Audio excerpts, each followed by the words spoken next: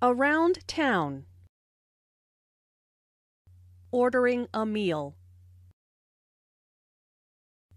Hello, I'll be your waiter today. Can I start you off with something to drink? Yes. I'll have iced tea, please. And I'll have lemonade. Okay, are you ready to order, or do you need a few minutes? I think we're ready. I'll have the tomato soup to start, and the roast beef with mashed potatoes and peas. How do you want the beef? Rare, medium, or well done? Well done, please. And I'll just have the fish with potatoes and a salad.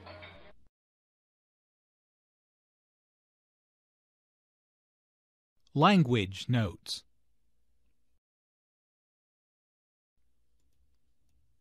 Can I start you off with something to drink? Notice how the question starts with can. Since this is a yes-no question, the intonation rises at the end. And I'll have lemonade. Notice how Anna stresses I'll and lemonade to emphasize her choice.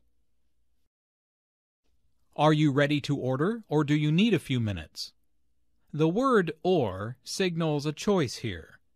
Notice the rising intonation on order and the falling intonation on minutes. The first choice is, are you ready to order? And the second choice is, do you need a few minutes? I'll have the tomato soup to start and the roast beef with mashed potatoes and peas.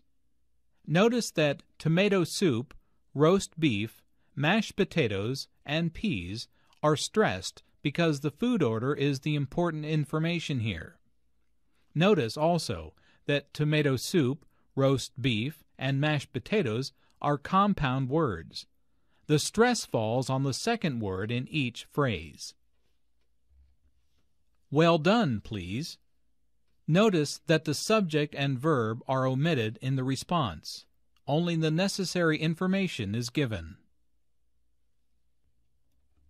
I'll just have the fish. Anna says just here to mean that she does not want a starter.